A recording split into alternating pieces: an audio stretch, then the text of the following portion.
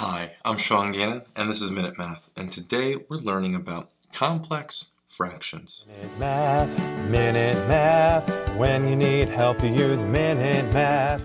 We're given this problem right here, 1/4 plus 5/4 over 4, and we have to simplify this expression.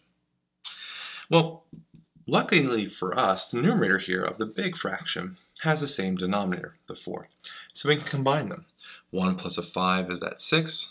4 stays in our denominator, and all of this is divided by that 4. Now, if you're like me, I like to rewrite this right here as 6/4 divided by 4.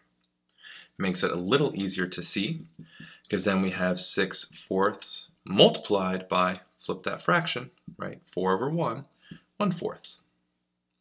From there, we can multiply this out. 6 times 1 is a 6, and 4 times 4, 16. Both of these numbers are divisible by 2. 6 divided by 2 is a 3, and 16 divided by 2 is an 8. And so our final answer here is just 3/8. Hope this video is helpful for you. And if it was, please subscribe to this YouTube channel and like this video. This helps us make more free math lessons for you and for everyone else. So as always, thanks for watching. Minute Math, when you need help you use Minute Math.